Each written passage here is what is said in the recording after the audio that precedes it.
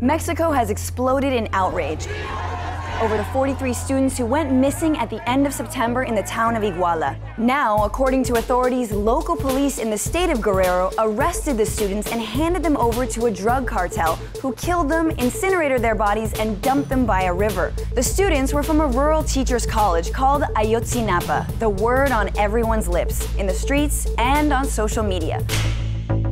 Latest revelations about Ayotzinapa. I want to cry. A government that kills its students is a government that kills its country.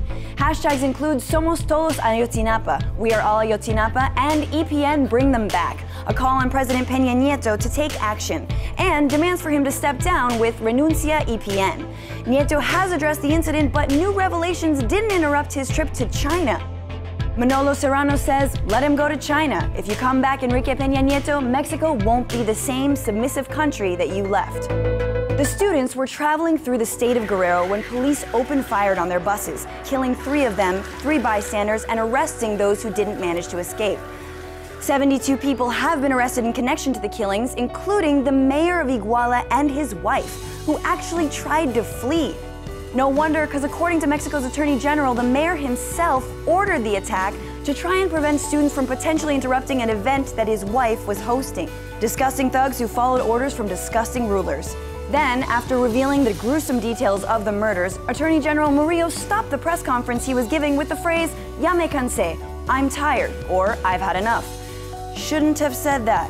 Ya me cansé is now a rallying cry for the movement demanding justice for the students. I've had enough of the war on drugs. I've had enough of them taking us for fools. One wall in Mexico City reads, I've had enough of the fear. MX Apple tweets, Ya me cansé is not just for Ayotzinapa, it's for the whole nation, exhausted and fed up with demagoguery, impunity, and the arrogance of the Mexican government.